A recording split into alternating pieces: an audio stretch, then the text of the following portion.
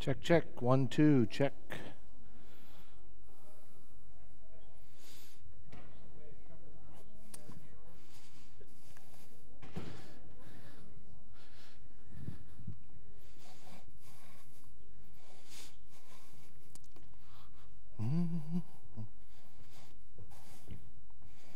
All right, good evening. Where's Faye? Faye's not here tonight. Is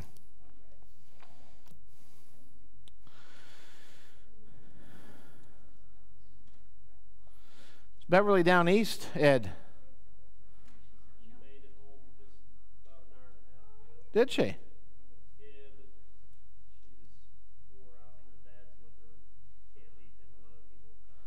Oh, did he come up with her? Oh, cool. Good. Excuse me? Okay.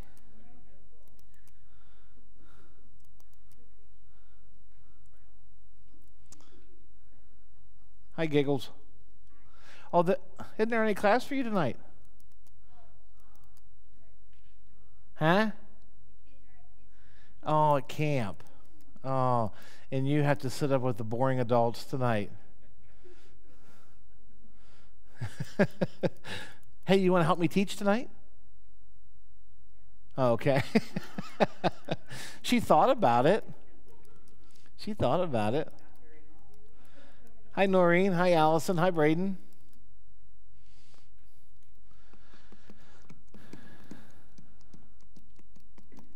Hi, Mike. Okay, welcome to our Bible study Wednesday night. The shot in the arm in the middle of the week. I love it. I love it. And I love that you're here, and I love that you love it. Just a couple things before we get into our lesson and go to prayer. Baptism services and new member services. Baptism services and new member services are August the 21st. If you have never been baptized, or if you have been baptized, and you were a child or an infant, or you were sprinkled, or whatever the deal was with your baptism, and you're not sure, you're confused about maybe why you were baptized, come see me. We'll talk about it. And I'm not looking for people to dunk in the lake. But if baptism is important, it's not a requirement of salvation.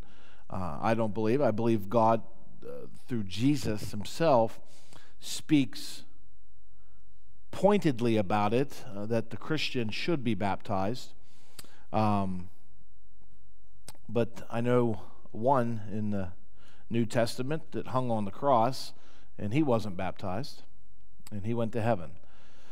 So if you've never been baptized, or you have been baptized as a child and would like to consider being baptized, please see me, and I'll need those forms. The forms are at either one of the welcome centers, and I'll need those filled out, read and filled out, and I don't know why that's still playing. I forgot my clicker. It's in my office, and I forgot to turn that off. Okay, but fill those forms out and get those to me as soon as possible. Also, if you're not a member of the church and you'd like to become a member of the Beavertown Bible Church, the only requirement is that you be a Christian, and there's a form at the Welcome Center here and a Welcome Center right here. It tells you all of the quote-unquote requirements and what we can look at from you in regards to what membership is. So I encourage you to take a look at that if you're not a member. And also, I put out an announcement yesterday in regards to daily devotions.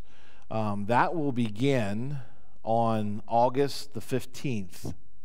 I will start them on August the 15th. This Sunday morning, coming up, there will be a box out here, a clear plastic box And it should have a tag on top of it that says devotion sign up. There will be forms there. I'll have Maddie make them up tomorrow. Be forms for that. You fill out your email address, put your name on it, and stick it in that box, and I'll collect them. And that box will be there for as long as people want to sign up. If they don't sign up right away, they can sign up later. Or if they missed the Sunday or whatever, they can sign up. So it'll take place. Sign-ups will begin this Sunday. Devotions will begin this next month on the 15th. Did everyone receive, did you guys get, or most of you get, the email I sent out today about the missions report? How many of you have emails? Raise your hand. How many of you, be honest, regularly check your emails? Every day? Okay. All right. Well, check your email because I sent them out this morning. And I was having a little bit of problem doing that, but I was able to get them out to you this morning. So for July's missionaries and praise reports. Okay. Let me fix the screens since we don't have a sound guy. Let me fix the screen and get my pointer, and then we will continue with our prayer list. Guys keep asking me if I've had anybody inquire about running the sound booth, and I have. I had one person inquire, said he would like to do that. So that will increase our numbers to 3. So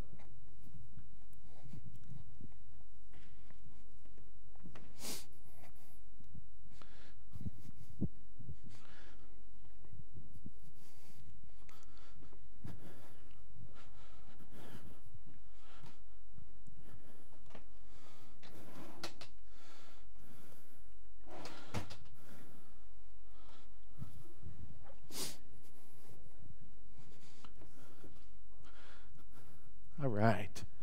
It's working too. Boy, that's a bonus.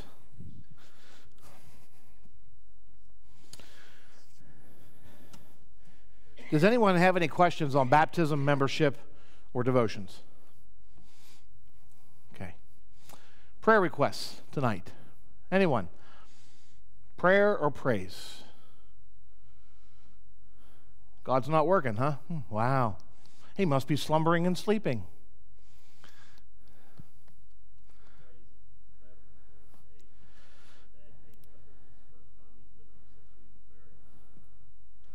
That's good. Yeah.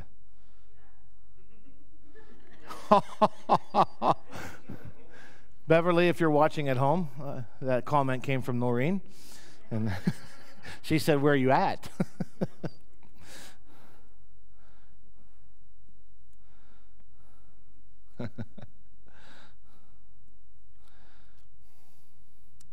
Anyone else? Yes? Yes. I sent him another card this week.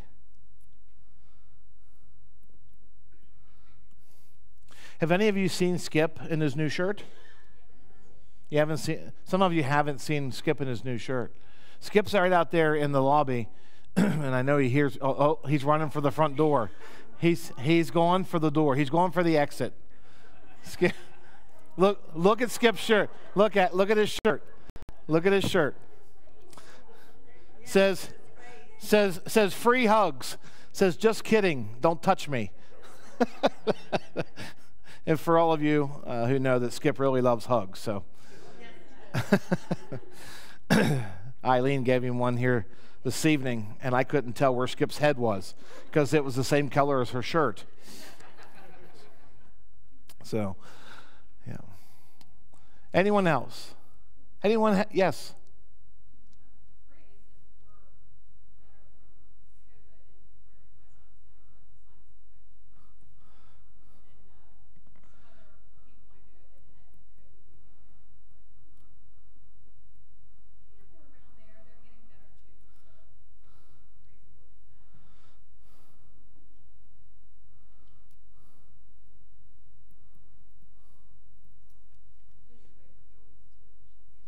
She's coughing.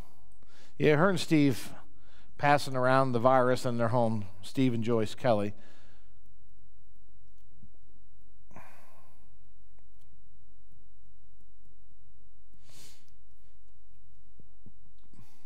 Yes, Noreen.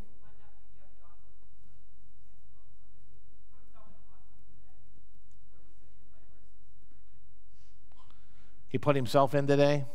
Cystic fibrosis.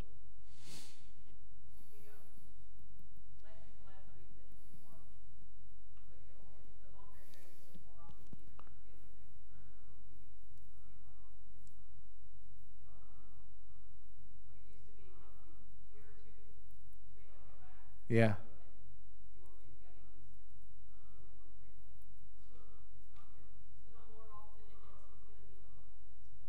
Yeah.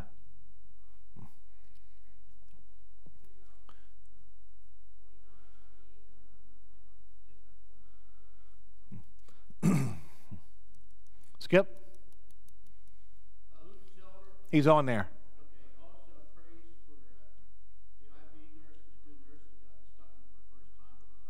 Oh, good. Yes. Yeah. Hey, keep me in your prayers tomorrow night. I'm going with 3 Philly fans to a Pirate game. And I'm the only Pirate fan. But I'm driving, so I'll kick them out. Karen won't say anything, will you, Karen? No. What's that? They got Uber. If there are no more praises or no more prayers requests, does anyone have a praise, a testimony? Yes, Patty.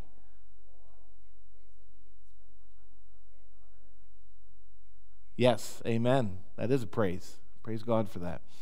That you and Bill get to spend more time with your granddaughter and you get to bring her to church. Anyone else? Yes, Wendy. It's okay. We have an hour.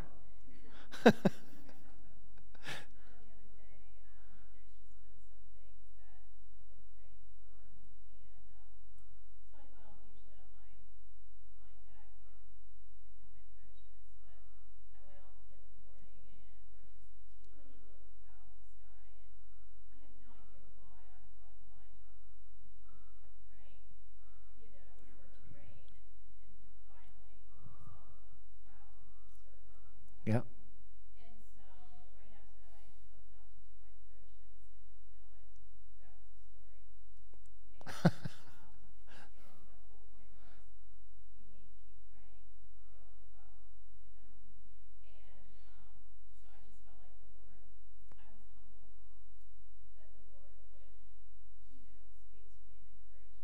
Mm-hmm.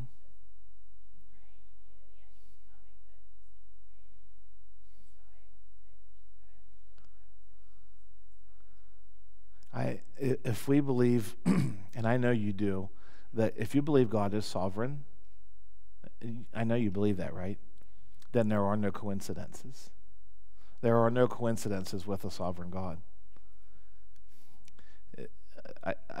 Maybe it was Rick that said this years ago in Pastor Jim's Bible study.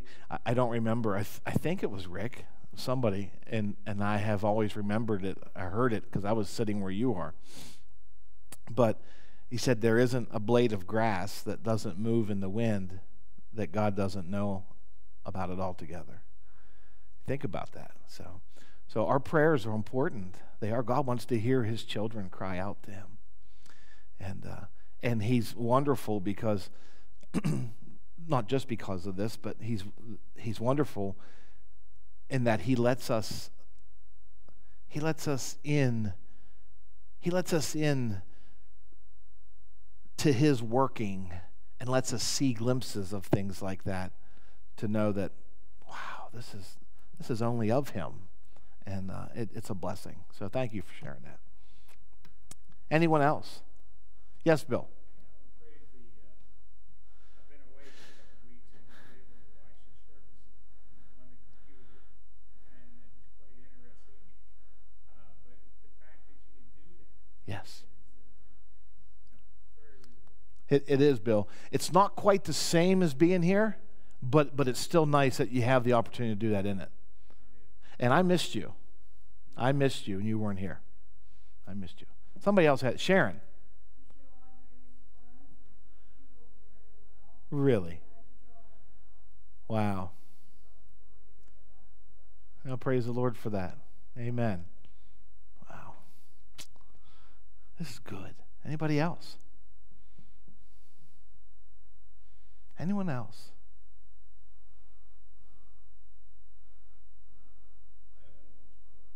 Okay, unspoken request.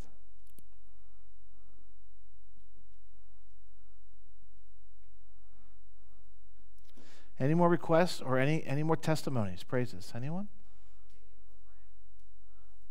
Pandafino, yeah. Yeah.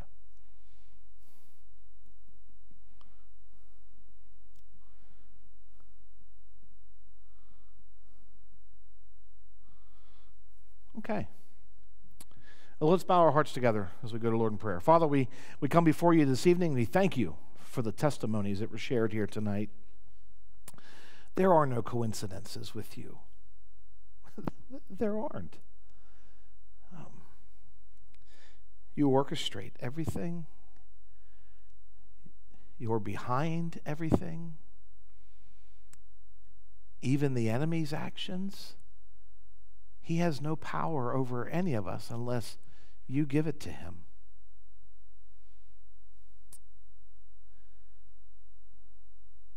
And that's hard for us to wrap our mind around that. Yet, it's true. We thank you for your all-knowing. We thank you for knowing our thoughts and our burdens, our pains, our weights, our prayers, our supplications, long before they ever enter into our mind and into our heart, before we ever utter them up in prayer. You already know them. You know all of our tears. In fact, the Bible says you have them kept in a bottle. It's like the psalmist, such knowledge is too wonderful for me. I cannot attain unto it. You're God of heaven. You're the star maker, the star hanger. Tonight, as we move about through your word, give us our portion tonight, Lord. Open our eyes that we might see. Bless us in ways that only you can bless us. And cause us, Lord, to meditate, to fill our mind with your precepts and your truths and your words. The Bible says, blessed is the man who does this. It's easy not to because we're so focused. We're so consumed in our world, in the things that are happening daily across the globe, here in America. Biden sends 20 more million barrels, sells 20 more million barrels overseas. Lord, you're not sitting in heaven grumbling and biting your fingernails. Help us to trust you. I praise you that our hope is not found in the White House, but is found in the one who sits on the throne. One throne. Not many. Not different levels of cabinet and office, but one. And tonight our hope is found in you. Not just tonight, but tonight as we pray, our hope is found in you. We pray for our list this evening. Thank you for Beverly, and she's home, and that her dad's with her this evening. We praise you for Lucas. I got to spend a little bit of time with Lucas on Friday, and I just pray you continue to bless him. I pray for that family, for Kenny and his wife and the rest of the boys. Praise you for Steve and Wanda that they're here. They're over COVID. Steve's got a Z-Pack now, battling a sinus infection. We pray for that. For Steve and Joyce Kelly, who Joyce would be here, but she's coughing and trying to get herself better so she can do whatever she can to make herself feel better so she can be here on Sunday, no doubt. For Jeff Dobson, cystic fibrosis, we pray for him. The unspoken needs. For Frankie Pandolfino, who's coming to the end of his life, no doubt. He's a fighter. But, oh Lord, he loves you. Frankie has quite a story, and how you rescued him when he was drowning and you pulled him to safety because he cried out, Lord, save me. Thank you for Frank's life. Thank you for his testimony. I pray for Mandy and the kids, and I know whenever it's your time to take Frank, he'll be ready. But we commit this family into your precious hands tonight. Go with us now as we go through our lesson. As we read the scriptures, may your scriptures speak to us in ways that only your word can. And we ask and pray these things in Jesus' name. Amen. Okay. We are in 2 Kings. We are in chapter 9. And we have come down as far as verse 8 in our study.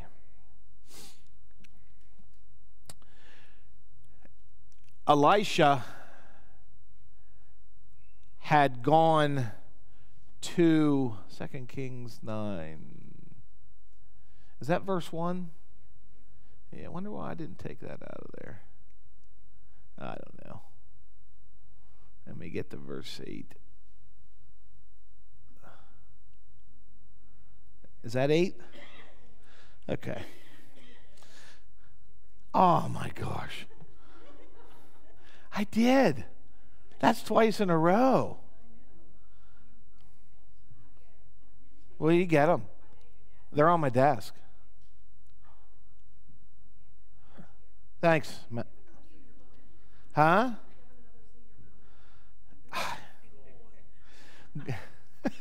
Gone. Yeah, that's what Gary Weiser said that to me in Sunday school. I had a thought, and it just, has that ever happened to you guys? You have a thought, and then gone? I had a thought, I had an idea, and I said to, thank you, Mike. Thanks. I said, oh, no, it just, wow, I can see people. I said, I forgot, and I put my head down, and I heard this one lonely, low voice. He said, gone. And I looked up, and I said, who said that? And Patsy gave Gary up right away. And I said, Gary, did you say that? She says, only because he can relate. But it just left me. So, Elisha, where we are here this evening, Elisha called for one of the sons of the prophets, one of the children of the prophets. It was to take some oil, and he was to go to Ramoth Gilead.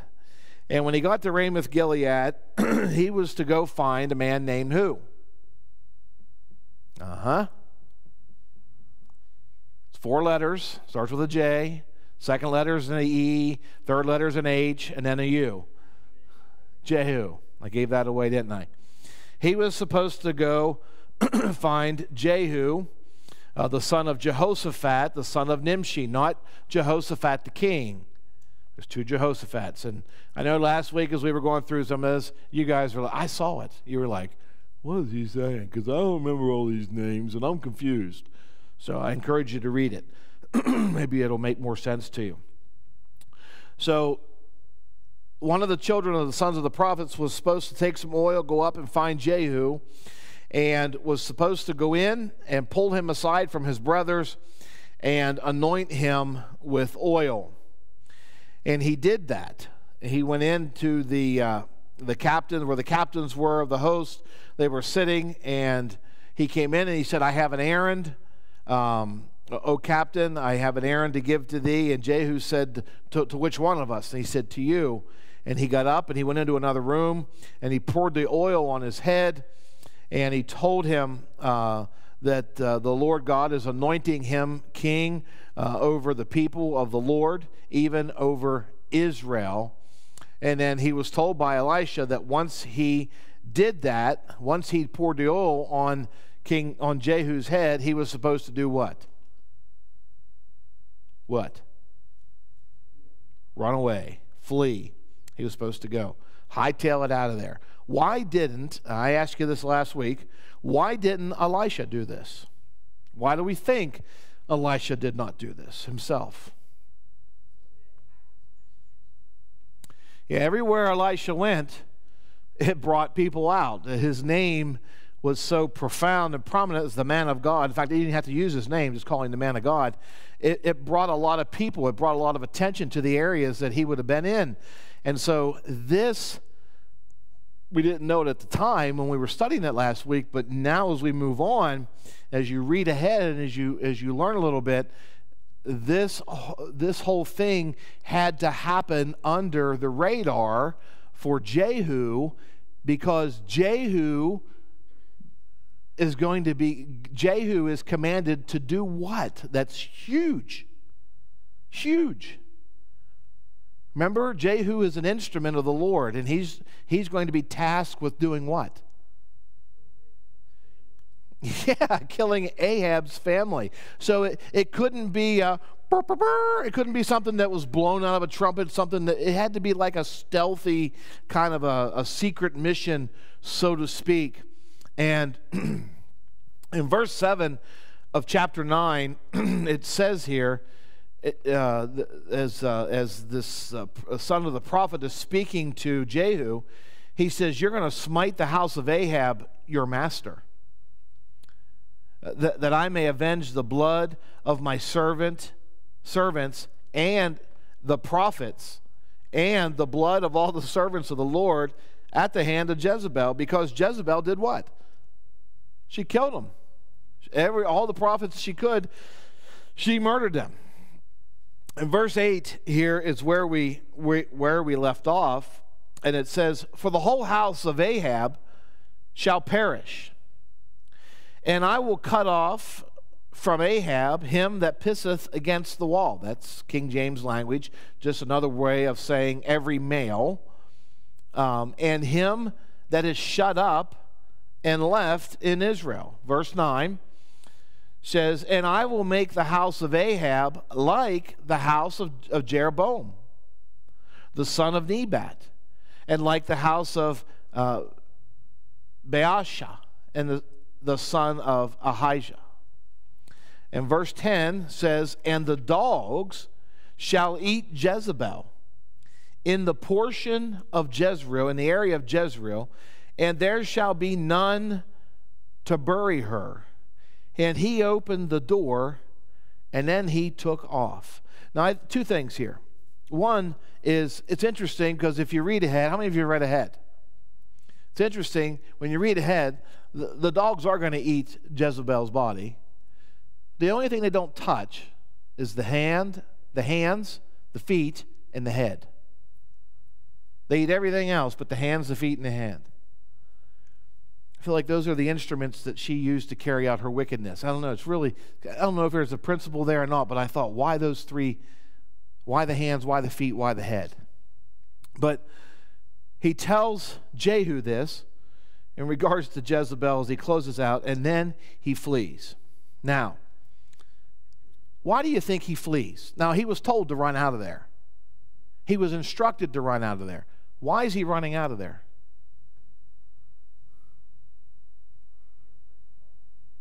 Okay? One might think that's the first thing that I thought about, is that he's fearing his life, but he was instructed to do that.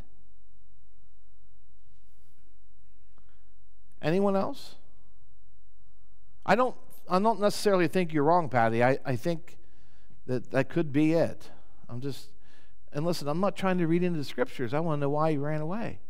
I want to know why he was instructed to run away.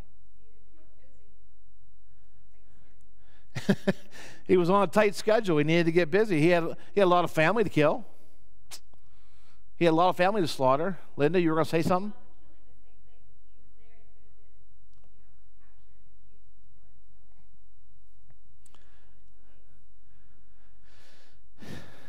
He was instructed by Elisha, this is the message you're going to deliver, and then you get your butt out of there. You hightail it out.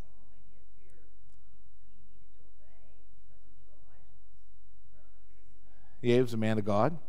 So he was doing it out of obedience. I think it's possible. All those are possible.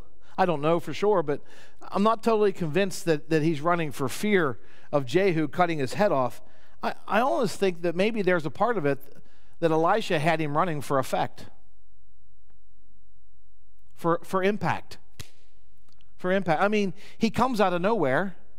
Jehu comes or this prophet comes out of nowhere. He singles him out of everybody. He pours oil on his head. He gives the Lord's commission to him, and you're going to be the king over my people, even Israel. This is your commission. This is what you're going to accomplish. You're going to kill all of Ahab's family. You're going to kill all of his dynasty. Jezebel's going to die.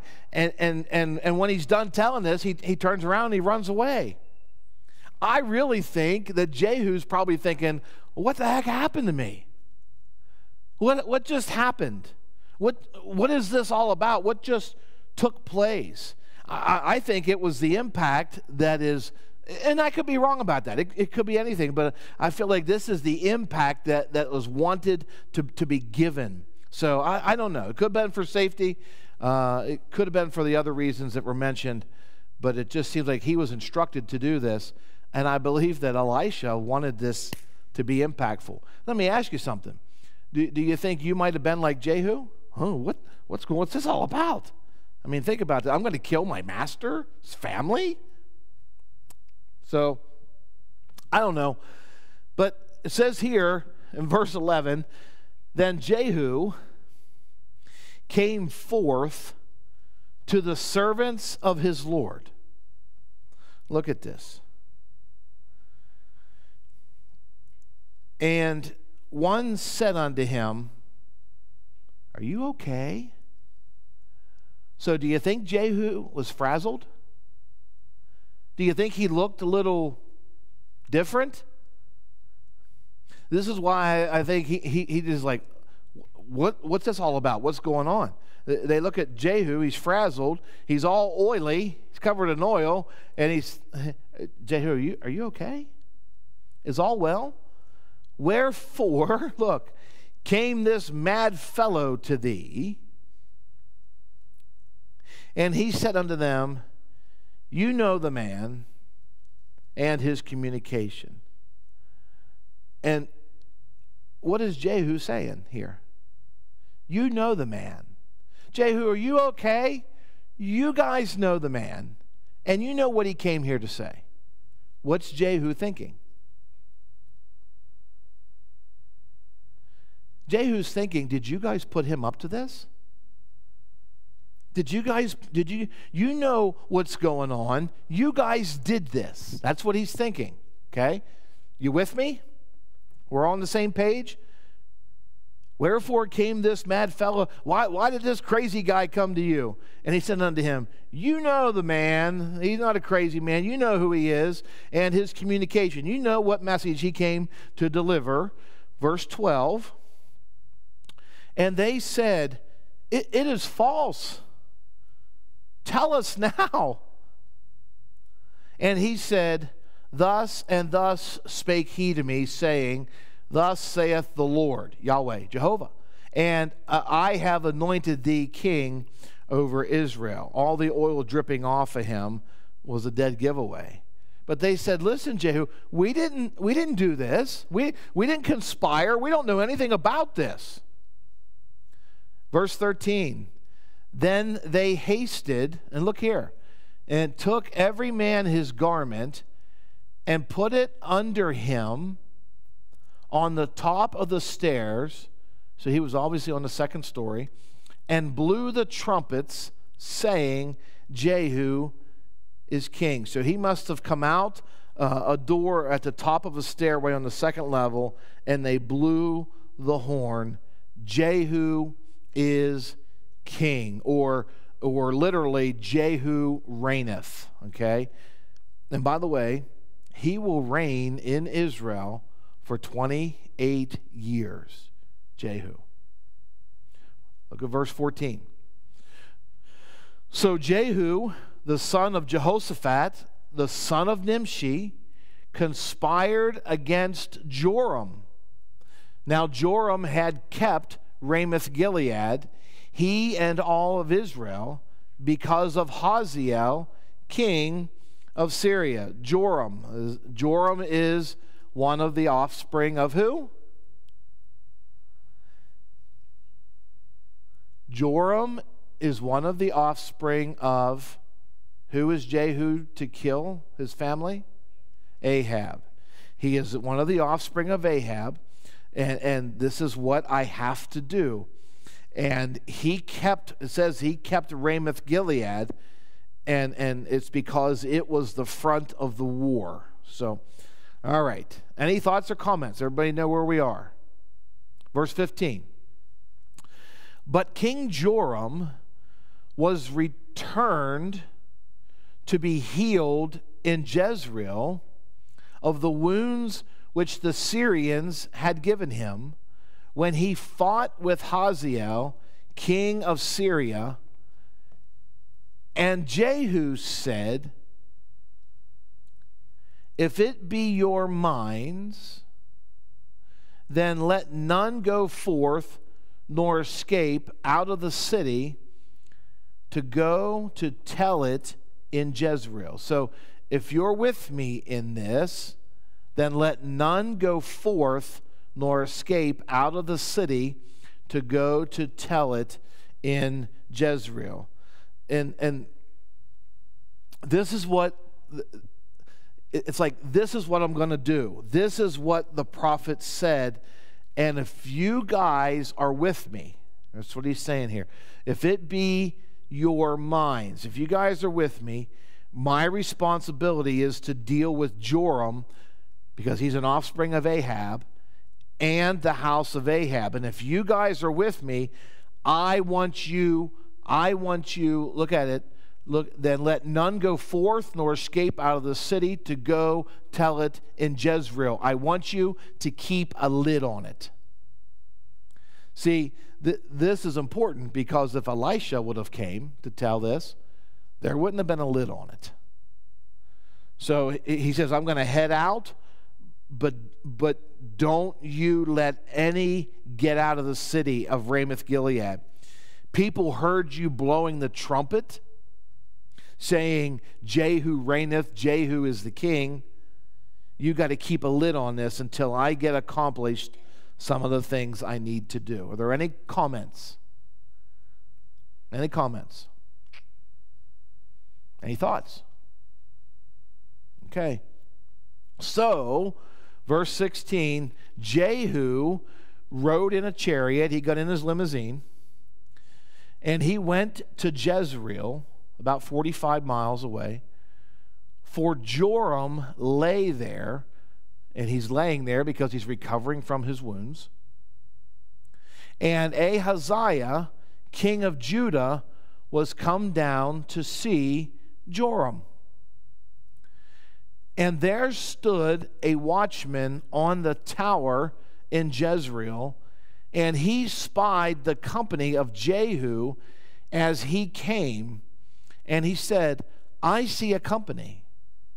And Joram said, take a horseman and send to meet them, and let him say, is it peace? Now, we're going to have, this is interesting, I like this when this happens, we're going to have the word peace from here, right here, where he says, is it peace?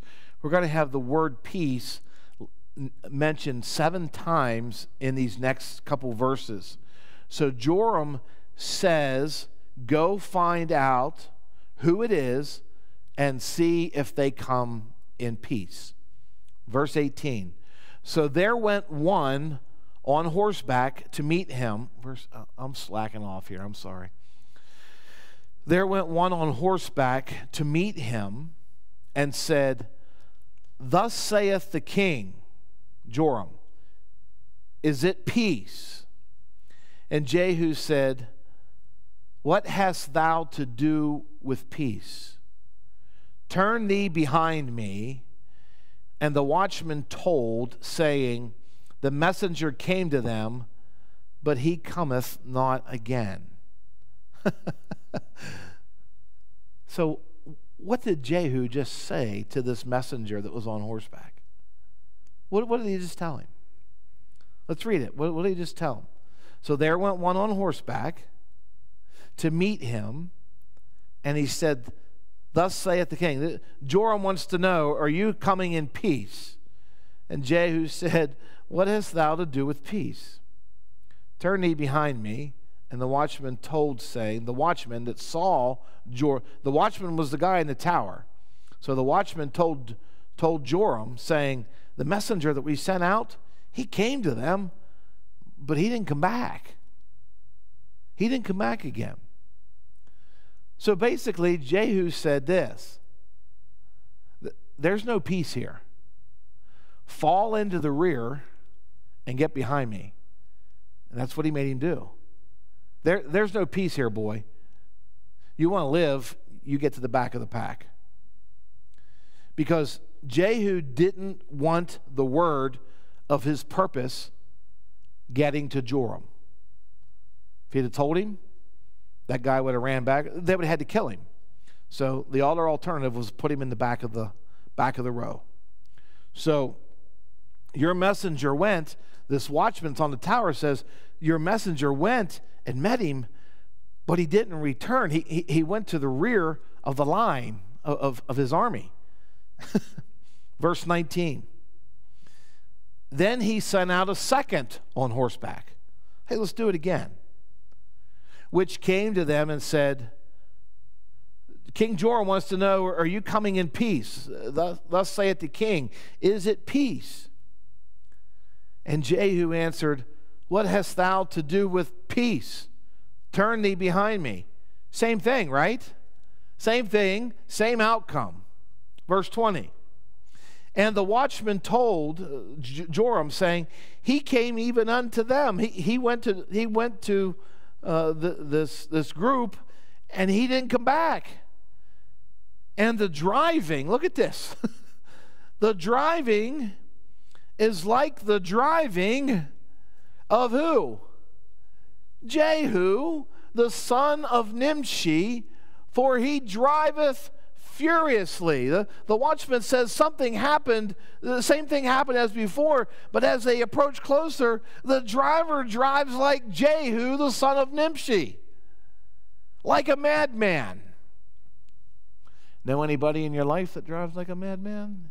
You could say, yeah, I'm not sure. Wait a minute. Yeah, that person drives like so-and-so. This guy's chariot, he's in his chariot. What's his chariot doing? I mean, it's just Jehu, the son of Nimshi, he drives like a madman. What a reputation to have, all right? Reputation. Okay. Especially a chariot. That just blows me away. So the idea is he's driving like a madman. He's driving with madness. He obviously had a great reputation as a warrior. He had a great reputation as a charioteer. But this driving is one of the likes of Jehu. Jehu wasn't a quiet man. He was somebody who was noted in the area. Anybody have any thoughts or comments? It's okay. Anybody? All right. All right. Look at verse 21. And Joram said, Make ready. And his chariot was made ready. And Joram, king of Israel, and Ahaziah, king of Judah, went out, each in his chariot. And they went out against, or they went out face to face against Jehu and met him in the portion of Naboth the Jezreelite. Okay? So, how about this? Is everybody with me so far? You guys are with me. Okay. This is where Elijah said that they would die, by the way. Okay? Where Jezebel would be eaten by dogs, and they just happened to intersect in the portion of ground that belonged, look at it says, and they met him in the portion of what? Naboth the Jezreelite. Who was Naboth? What's that? No. Jezebel's husband was Ahab. Naboth. Who was Naboth? He was the one that had the vineyard. Yeah. And they're meeting him right there. Coincidence. Wendy's talking about coincidences tonight. Not just a coincidence. They're meeting them right there. And Naboth is the one that Ahab had killed to take his vineyard. And at this point, Joram is not doubting Jehu's loyalty. That's important. He's meeting with him face to face. He's not doubting his loyalty at this point in time. He had been one of his officers. So keep that in mind. So they're meeting with him face to face at the portion of Naboth the Jezreelite. Naboth was the man who Ahab killed to steal his vineyard. But this is the very same place that Elijah said that they would die.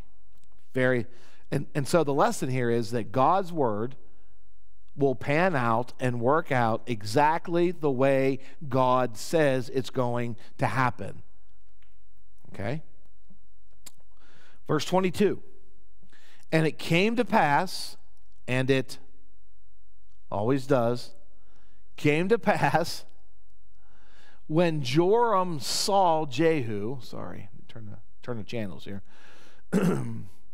that he said, "Is it peace, Jehu? Is it peace? What's going on, Jehu? Is there trouble on the Syrian front? Is everything okay, Jehu? Is it peace?" And Jehu had answered, "What peace?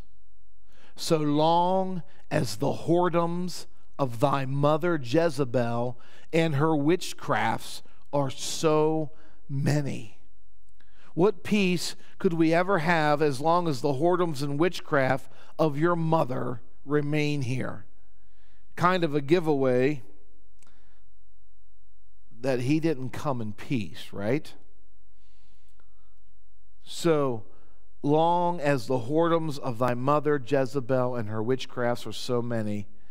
And so as we keep reading, peace, 7 times, we need to realize that peace, I feel like that peace isn't the absence of hostility. Keep that in mind. Peace is always the ruling of righteousness. When the righteous rule, there can still be hostility, but also be peace. When the ungodly rule, though there may be no hostility, there still isn't peace. Does that make sense? And he said, in the second part of verse 22, "What peace? So long as the whoredoms of thy mother Jezebel and her witchcrafts are so many." So what kind of peace can there be when we are infected by the whoredoms and the witchcraft of your mother? Verse 23. And Joram turned his hands and fled, and said to Ahaziah, who's the king of Judah, "There is treachery, O Ahaziah." Verse 24. And Jehu drew a bow with his full strength and smote Joram between his arms, and the arrow went out at his heart, and he sunk down in his chariot. Do you remember back in, let me see if it's on the screen, 1 Kings chapter 23. You go back to 1 Kings 23. And verse 33 and verse 34. It says, "And it came to pass, when the captains of the chariots perceived that it was not the king of Israel, that they turned back from pursuing him. And a certain man drew a bow at a venture and smote the king of Israel," that was Ahab, "between the joints of the harness. Wherefore he said unto the driver of his chariot, Turn thy hand and carry me out of the host, for I am wounded." Here we just have pulls back and lets it fly here in our text here tonight, and we get a direct hit. By the way, I said this whenever David was slinging stones at Goliath, slung a stone at Goliath. If David would have pointed that sling the opposite direction that Goliath was standing in, if Goliath was standing directly west of David and David would have been facing directly east and slung the stone, I believe that stone would have went around the world and hit Goliath in the back of the head, because it's controlled by God. I do. And I believe that's the case here. It's a God thing. He just pulls back his bow. It says here in verse 24, he drew a bow with his full strength and smote Joram between the arms, and the arrow went out of his heart, and he sunk down in his chariot. One writer said this: "The arrows of God may seem slow in coming," he says, "but they always hit their mark." They always hit their mark. So Jehu pulls his bow back, and he hits Joram. Go to verse 25. Is that 25? Oh, it says, "Then said Jehu to Bidkar," who's Bidkar? His captain, "Take up and cast him in the portion of the field of Naboth the Jezreelite. For remember how that when I and thou rode together after Ahab his father, the Lord laid this burden upon him." So he's saying evidently Jehu and Bidkar were officers whenever under Ahab, when Ahab was the king, and Joram's father was Ahab, and he said, "Do you remember when Ahab killed Naboth and we were together, riding together?" And Elijah said this would be the very thing that happened. "For remember how that when you and I rode together under my father, that after Ahab his father, that the Lord laid this burden upon him," upon Elijah. So Elijah said this very thing. This is exactly what would happen. Verse 26, it says, "Surely I have seen yesterday the blood of Naboth and the blood of his sons, saith the Lord, and I will requite thee in this plat, saith the Lord. Now therefore take and cast him into the plat of ground according to the word of the Lord." Things will always happen just the way God's word says it would happen. Elijah said this was going to happen exactly the way it happened. Now, if you want to read, let's look at verse 27 here first. It says, "But when Ahaziah, the king of Judah, when he saw this, he fled by the way of the garden house, And Jehu followed after him and said, "Smite him also in the chariot." And they did so at the going up to Gur, which is by Ibleam.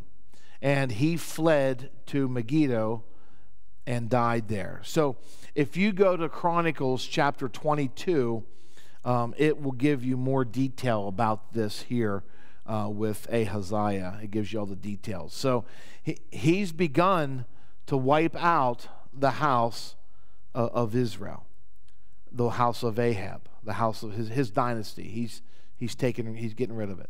Anybody have any comments, questions? Anybody lost? You lost? Well, you went to the bathroom. You missed half of it. What are you confused about? Jehu? What's that? Switch paths? How did it change stories? How did it switch paths? Jehu's the king. Jehu's now the anointed king, and he's God's instrument, and he's going around killing every one of Ahab's dynasty, his sons, his grandsons, his offspring. He is getting rid of all of them. That's what he's doing. Okay?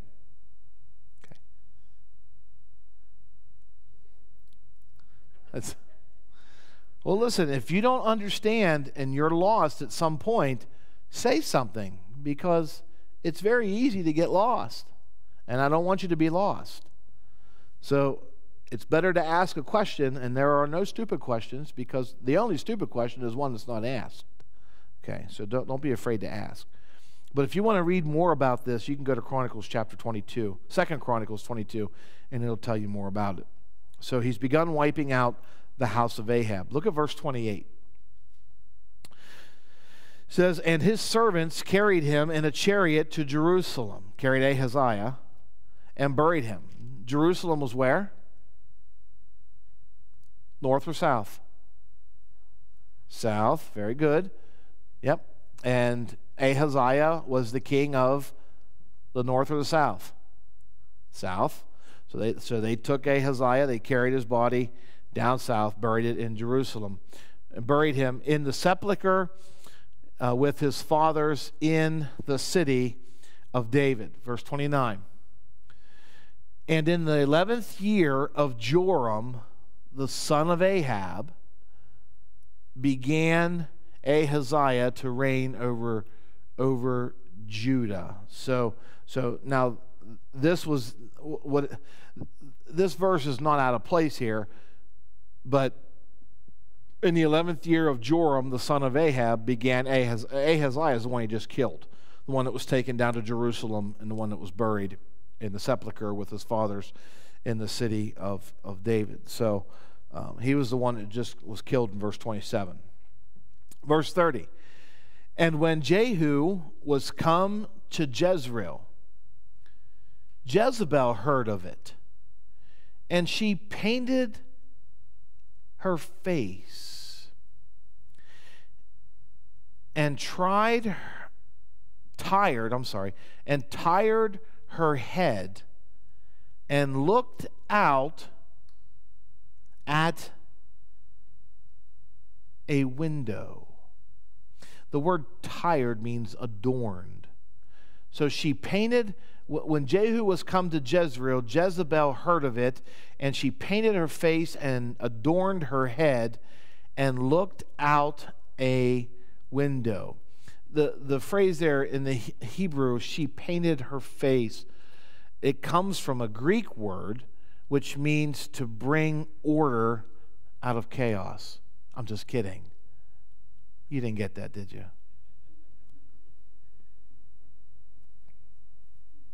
Wow. She just put makeup on, okay? She put makeup on. So he finally comes to the city, and Jezebel hears about Jehu coming to the city, and she paints her face. She puts on makeup. Now, history says this about Jezebel, that historically, she was very beautiful. Very, very beautiful. Scholars are divided. Was she trying to seduce? Listen, I read them all. It seems like. Was she trying to seduce Jehu into making her queen, or did she desire to die with her makeup on, like some Phoenician queen, in some way, some fashion? But we don't know for sure. But she hears about Jehu coming, and she goes and she fixes herself up. Any comments on Jezebel?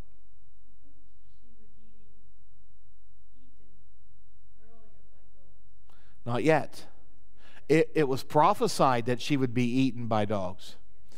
But if you skip down to verse 37, she was eaten by dogs. Verse 36 and 37, that's when she's eaten by dogs.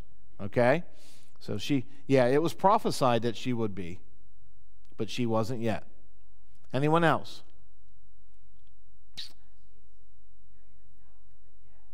You think that's what she's doing?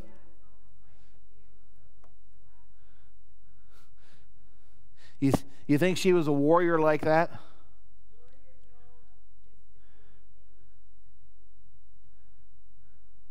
Yeah, I tend to side with you on that. A lot of people believe she was going to try to seduce Jehu, but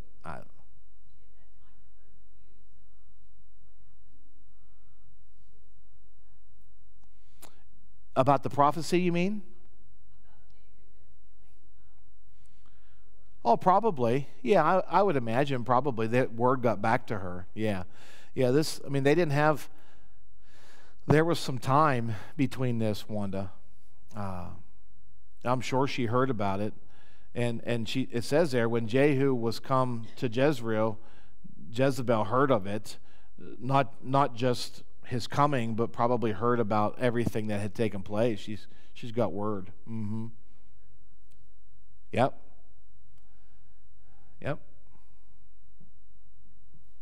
Anyone else? Okay. Look at verse 31. She's looking out a window, and as Jehu entered in at the gate, she said, "Had Zimri peace, who slew his master?" Do you remember that? Does anybody remember that? Back in 1 Kings chapter, I guess I didn't put that in here.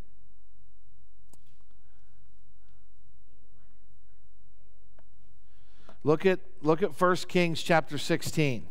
I don't have it on the screen. Look at 1 Kings 16 and look at verse 9.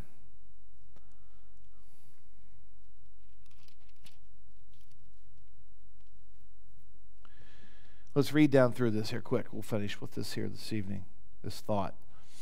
It says, "And his servant Zimri, captain of half his chariots."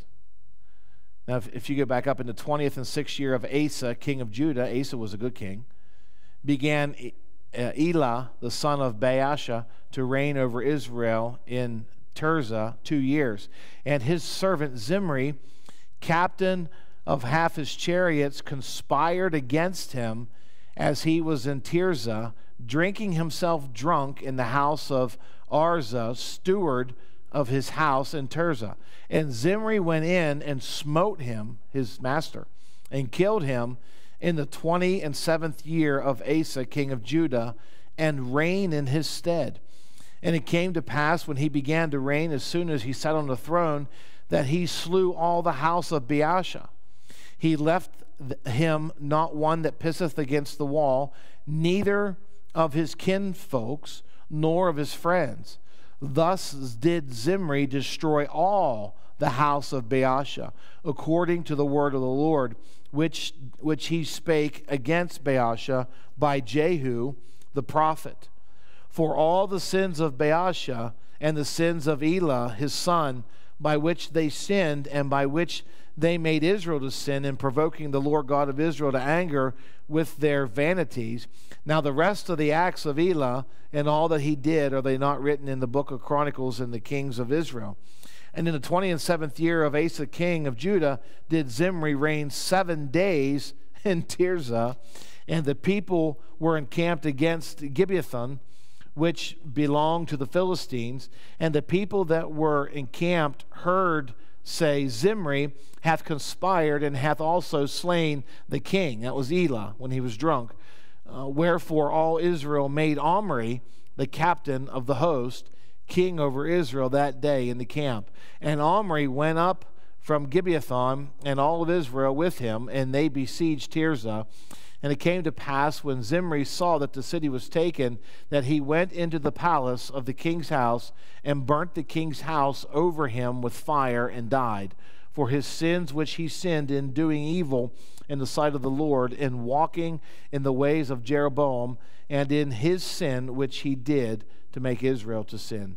Now the rest of the acts of Zimri and his treason that he wrought, are they not written in the book of the Chronicles of the kings of Israel? So Zimri had killed the king of Israel whenever he was drunk. He took the throne, and then Zimri only reigned for 7 days.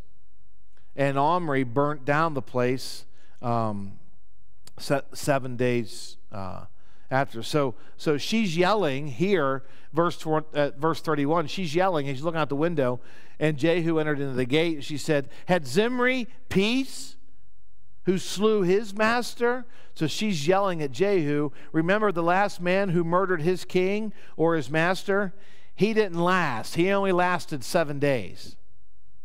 Maybe she's trying to shame him into hesitancy, or making her part of his cabinet. I don't know. But Jehu's not intimidated by her at all, because he's got the word of the Lord through the prophet, and he knows exactly what he is to do. So she's at this window. She's yelling at Jehu about Zimri. And Wanda, yes, she obviously knows what's going on and what had happened at this point. So does anyone have any comments or questions? Didn't she already know that she would be killed because of Naboth? Wasn't that told her that she would die? Possibly. I don't remember back that. Was it said? Did Jezebel know that her time was coming? She was on the clock because of what they did to Namath. That's possible, Ed. I just don't remember. She may have. But there's no doubt she got word of Jehu killing Joram and Ahaziah, and that had already made it into the city. And when Jehu comes into the city, she's adorned, she puts her makeup on, fixes her hair, and she's standing out a window, and she yells at him in regards to Zimri and what Zimri did to his king and to his master. Anyone else? Anyone? Did you have your hand up? Anybody? Okay. All right, stay with me. Don't fall asleep on me. We're going to stop there tonight. This is a fantastic story. I love it. This is great.